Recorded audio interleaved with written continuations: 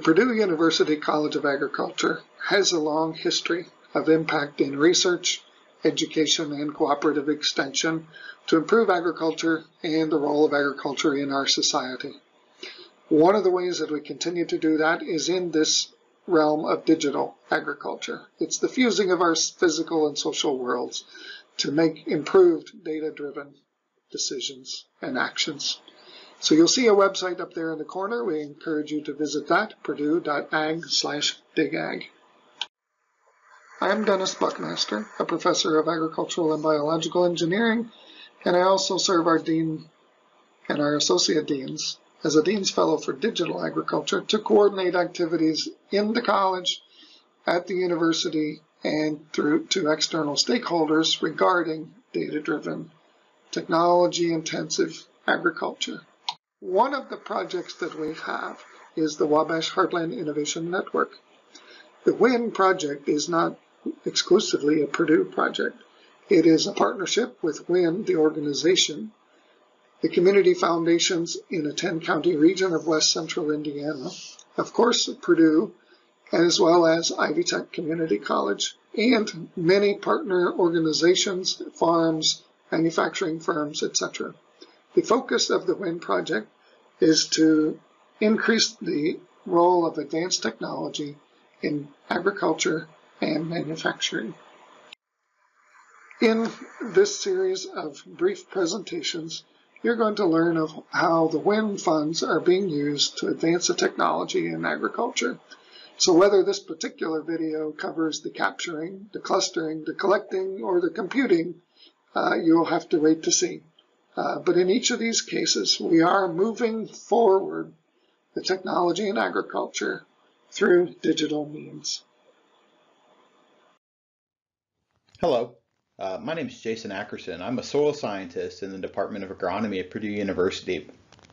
Today I'll be introducing our WHIN-funded research and extension project oriented at using digital soil mapping to support precision agriculture. This project sort of focuses on two main aspects: research in sort of the fundamental science of making good soil maps, and some extension work on how to translate those technical skills to producers and clientele and precision ag practitioners in the WHIN region.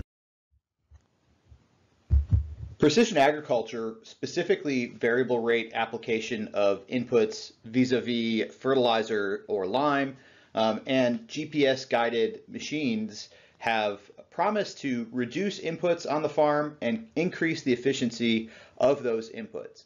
And this has a whole host of potential agronomic, economic, and environmental benefits, including increased yield or decreased yield variability, increased return on investment for on-farm inputs, and decreased negative environmental consequences due to over-application of fertilizers or inefficient use of on-farm inputs. But one of the sort of great unanswered questions over the last 2 decades in precision agriculture is really, has this technology delivered on those promised benefits? And if not, why? So one of the goals of my lab and this specific project we're engaged in with WHIN is to address some of those limitations, specifically around understanding and managing the spatial variability of soils on farm.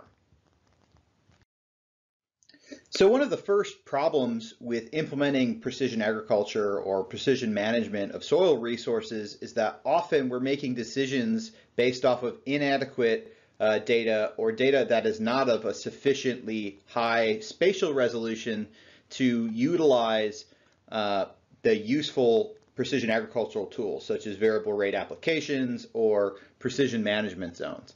And this comes down to the fact that we don't often have good soils data for every farm we're working on. So the slide we're showing here shows that problem really nicely. The map is actually colorized to the texture of the soil, specifically the clay content. So this relates to things like the nutrient holding capacity or the water retention capacity of the soil. And the background map data is coming from the USDA soil survey. So this is the soil data that's widely available for every farm in Indiana. And what you'll notice is that that data is actually a very coarse spatial resolution is only showing maybe two main colors or two main textures, red and blue. So you've got high clay soils and low clay soils mapped in this field. But one of the challenges is that those maps really don't represent the true scope of soil variability within fields. So each of the points that are denoted on the map are actually places where we measured the texture of the soil. We actually measured the clay content. And what you'll notice is that there's a tremendous amount of variability that is not represented in the soil map. So we know that the soils we're trying to manage are often more variable than the data we're using to characterize them. So any precision management protocol that utilizes soil spatial information would be inadequately calibrated given the lack of detail in our soil data.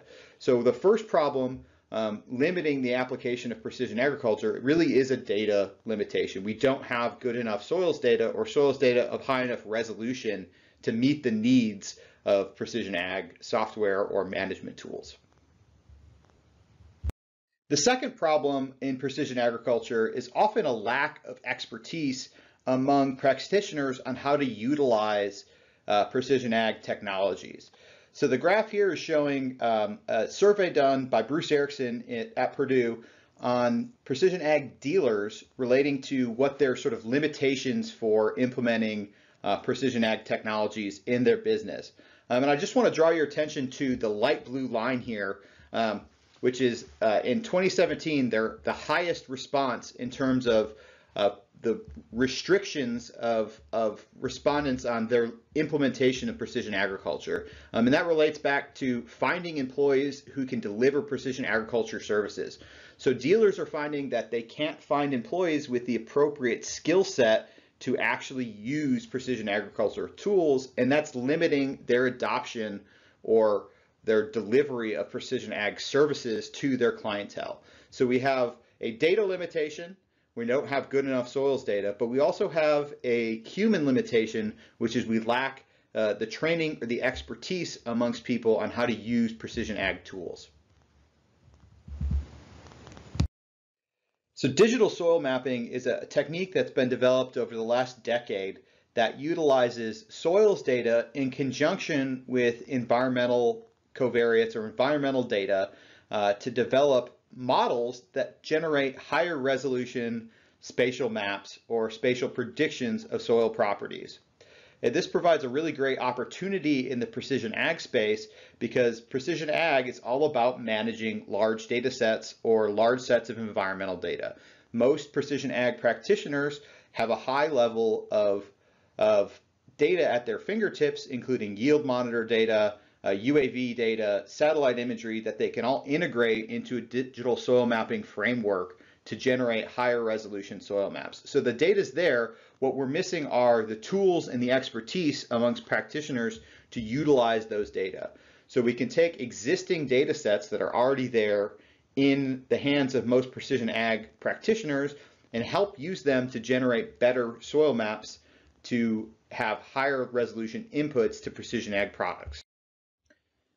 So our specific project is broken down into two main objectives. The first is a basic research question around digital soil mapping, and that's to develop tools that reduce the cost of digital soil mapping utilizing those existing data sets, including legacy agronomic soil fertility testing, as well as precision agriculture data related to yield mapping and yield monitoring efforts. The second objective is a more extension-oriented objective, and that's to increase the use of digital soil mapping in precision agriculture, utilizing targeted training, focusing on agricultural practitioners in the precision ag space, and developing easy-to-use precision ag tools that translate the research gleaned in Objective 1 into usable and useful tools for precision ag professionals. So one approach that our lab has addressed in this project is to develop tools to disaggregate existing soil map data. Disaggregation is essentially taking existing soil maps, so the existing USDA soil data, and breaking it into a finer resolution product that better represents the spatial variability of soils. So our first year one goal in this objective was to develop a modeling framework that allows us to leverage that legacy soil data to do disaggregation. Essentially what we're doing is we're matching agronomy soil testing data to the specific soil types mapped in a field, and then reassigning the location of those soil types based on agronomic testing data. So it's leveraging data that farmers already have, including their soil testing data and the existing soil maps, to generate a higher resolution value-added soil data product. So the first year we've developed the modeling framework that enables this procedure. In year two, starting this summer, we're actually field testing this disaggregation method at acre and DPAC field sites. Our second research objective is to utilize a new or emerging data product, which is a LiDAR system for measuring surface elevation, and utilize that for digital soil mapping. So LiDAR essentially measures the elevation of a surface using lasers from an airplane. So the aircraft flies over a landscape, and the lasers actually are used to measure a very accurate readout of the topography within a region. And we can utilize this topographic information to extract data about the relationships between landscapes, soils, and crops. So in the first year of this project, we've worked on developing tools to modify the LiDAR-based terrain analysis and integrate those into the digital soil mapping products we've developed in Objective 1A. And we've also utilized some of these data to model crop yield and management zones based on the terrain data. So the panels on the left are showing an example of what some of this LiDAR processing looks like. We're converting data into slope products and elevation products, and products that derive or show where the wettest part of the landscape is. And we can then utilize that data to model or predict things like corn yield. So the bottom graph is a plot showing the relationship between corn yield measured with a yield monitor on a combine versus the topographic position. And it really relates to the fact that in this particular field, the lower elevation sites tended to stay wetter, so they have a lower topographic position. They stayed wetter later in the season, giving us better corn yields when the crop was water stressed in August and July. So the goal of this project is to relate landscape features, which are easily measured and readily available, to soil or agronomic products in the field. So in the second year of the project, we're going to take this same modeling approach and integrate the LiDAR digital soil mapping into projects in Benton and Warren County in the WHIN region to do some on-farm intensive digital soil mapping. And finally, our last objective, which is more the extension-facing objective, is to develop a GIS plugin that enables digital soil mapping. In the first year of the project, we've really just started to get acclimated to developing these sorts of plugins. We have a beta version of the plugin that allows users to load in their yield data and performs a basic terrain analysis like you saw in Objective 1B. Our goals for the next year are really to take this plugin and refine it to adding some functionality to allow for the disaggregation approach we developed in Objective 1A, as well as generate some really rudimentary digital soil maps based off of soil testing data, yield analysis, and LiDAR-based terrain derivatives. So very excited to see this objective move along. Hopefully we'll have some good extension outputs over the next year and a half. Thank you, Dr. Ackerson, for that overview of what you're doing in digital soil mapping. The first question I had is with regard to that disaggregation of SURGO. First of all, I've heard that phrase SURGO or the acronym, but I don't know what it means. So maybe you can explain that. And then in your disaggregation, was it like machine learning based, or did you use some physics based knowledge about soils? So that's a good question, Dennis. So SURGO is an acronym for the Soil Survey Geographic Database, and it's essentially the spatial and tabular data that's sort of behind all of the soil survey information from the USDA. So if you're familiar with accessing soil maps through Web Soil Survey, that is accessing the same database, Surgo, but through the USDA's web portal. So the nice thing about Surgo is we can actually download the whole database and use it locally on our computers, which gives us a lot of flexibility when handling that database. So one of the challenges with using Surgo data is that when soils are represented in maps, they're represented as polygons, and often those polygons contain multiple unique soil types within a single polygon. So this is one of the biggest limitations with Surgo, is that often there's more data contained in the underlying database than is represented in the accompanying spatial data set vis-a-vis the polygons that Surgo stores data in. So when we talk about disaggregation, what we're really talking about is taking those coarse resolution polygons and breaking them up into their constituent components. There's a couple ways of going about disaggregation. The way we've approached it is on a sort of statistically based method, where we look at taking soil sample data, the sort of typical data that a farmer would collect, and we compare that data to the known soil types in that region and find which soil would most likely provide that particular soil test value. So for example, the two main features we use in this method are organic matter content and cation exchange capacity. So for simplicity, we can just think about organic matter content. So what we might do in a typical agronomic setting is sample for soil fertility tests on a 2.5 acre grid. And each one of those points would be a place where we have a measurement of organic matter content. And so we can find all of the soils in that field and look at their distribution of potential organic matter content and compare that to the measured organic matter content in the field. And so we would say, in a really simple situation with two soils, a high organic matter soil and a low organic matter soil, we could disaggregate the high organic matter soils to locations that have high organic matter test values and low organic matter soils to locations with low organic matter test values. So it's a sort of hybrid approach of a statistical method that's based on some soil survey and sampling theory. Okay, cool. I hope that wasn't too technical, Dennis. Well, I think I've got it, and I'm sure some people that are going to watch this later will fully understand it. That's great. My next question is sort of related. You mentioned that you're going to be using LiDAR, light detection and ranging, to do some of this digital soil mapping using accurate topography data. So my question is, how accurate is the LiDAR that we have access to in the state of Indiana? The LiDAR we have access to has sort of two aspects we can think about in terms of its accuracy. One is the resolution, or how much of an area an individual pixel covers in real world surface.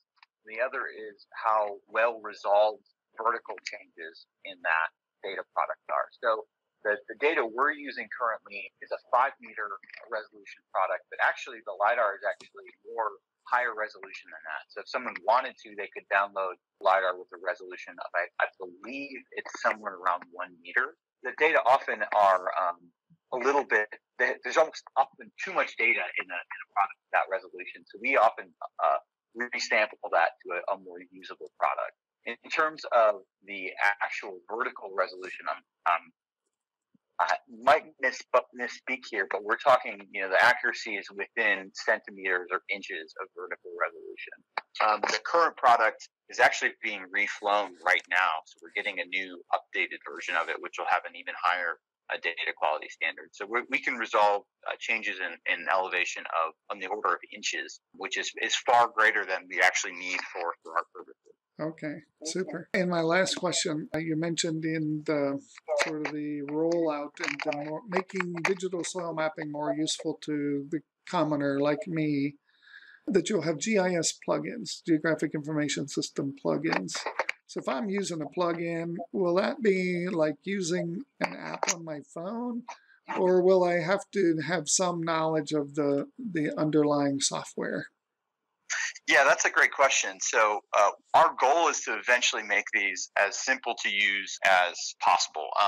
Unfortunately, I think that Our current version won't be as simple to use as an app on your phone where you can simply load it up, but you'll have to load it into another software package. So it's sort of a middle ground between someone who's a very sophisticated or savvy computer user and someone who can load in a piece of software on their computer. I would hearken it to say, like, if you can use Microsoft Word, you could probably use the plugin. Okay, yeah, and that seems fair. We're talking about the digital ag realm, and most of us are certainly familiar with using software of lots of different types to accomplish various tasks. Yeah. Unfortunately, I would love it to eventually be something where someone can manage that on the phone. But I actually think we, in my lab, lack the technical expertise to make something that slick and user friendly. So there's sort of a lack of technical expertise on our part as well. So it's a sort of two-way street when it comes to making sure everyone's as tech savvy as possible. Yeah, thanks very much for the update, and we're certainly looking forward to the plugins and the insights to come.